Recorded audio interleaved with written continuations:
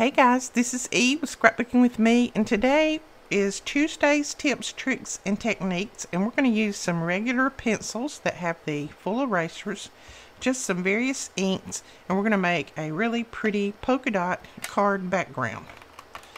A lot of you may have already done this lots of times, but I think it is a pretty technique anyway.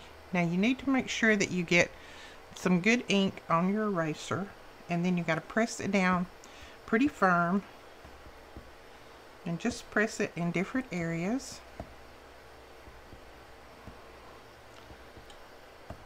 It's another way to stamp without having to pull out stamps. Alright, we're going to go in with our green. This is Cracked Pistachio.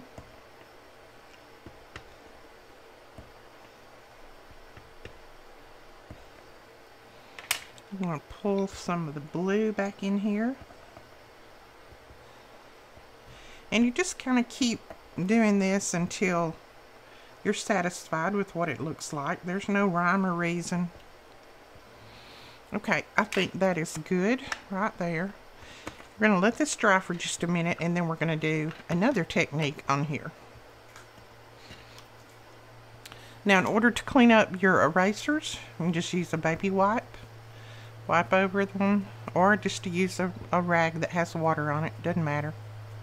And they're all cleaned up, ready to be used for something else. I'm going to grab my little Tombow pigment ink pen, and that is the name. I don't know if you can see it. I can't pronounce it, but anyway, we're going to grab that. It's got a little hard brush tip on it, and we're going to go around the edges, and I'm just going to do some long stripes and then a couple of little dashes. Long, couple of dashes. Long.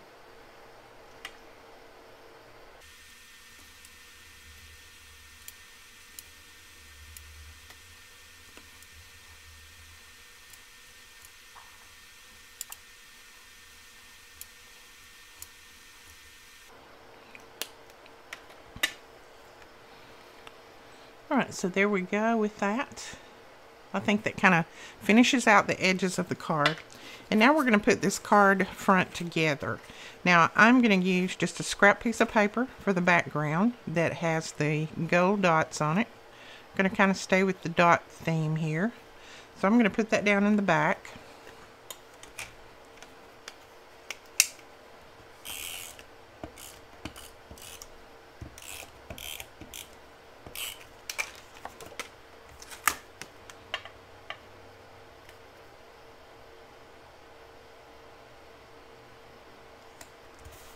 There is that, and then I'm going to grab just this little piece of scrap paper. I think I'm going to put it across just like that.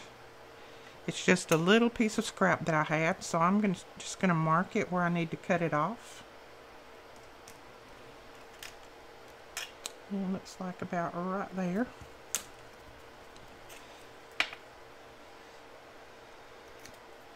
There we go. So we're going to glue this straight down. And I'm going to glue it sort of close to the bottom. Closer to the bottom than the top. Like that. And then I just cut this out of ephemera pack. It was out of a piece of paper. Let's see. It came in the collection that had these words in it that I did the other video on. It was just a piece of random paper that had some quotes on it. And I liked this one that just said, "Thank you, thank you, thank you." So we're going to put that down right there, but I'm going to put this up on foam tape. And we're going to use our Arteza foam tape on this. I think they may still have this on sale. If they do, I will link it below, and if not, I'll still link it. I have a 10% discount code that you can use if you want to. I love this tape. It is, to me, I had someone ask me about, is it as strong as Scotty, the Scott brand? I think it's a little bit stronger. I have used Scott for years, and I think this is actually a little bit stronger. Feels like it is to me anyway. The only difference is you have to cut this with your scissors because it has that plastic-like coating on the top, which is fine with me. That doesn't bother me. And this is a lot less expensive than the Scott is. And it's the same amount of tape. It's 36 yards, so it'll last a while. Now we're going to put this down. I'm going to try to center this up without having to get my head in the shot.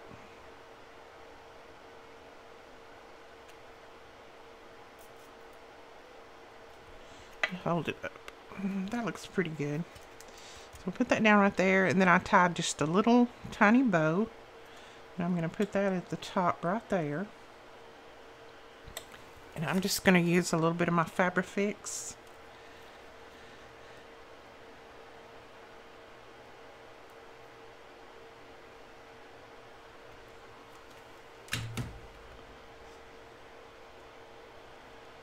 And put him right there.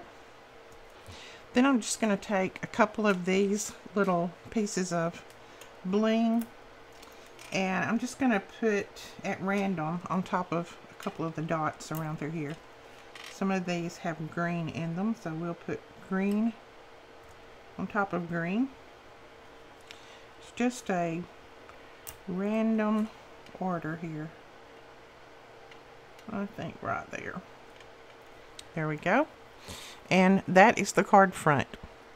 Quick and easy, and it's very, very cute. You can make lots and lots of these and send them out to your friends as thank you gifts, but I think they're sweet. And then the stamping is very, very simple, as you've seen. All right, guys, that is our Tuesday's tips, tricks, and techniques. I hope you enjoyed this. If you did, please give us a thumbs up. Don't forget to hit that subscribe button, and if you'd like to be notified when we put up new videos, click that bell and you will get notified each time a new video goes live. We'll talk to you guys later. Bye-bye.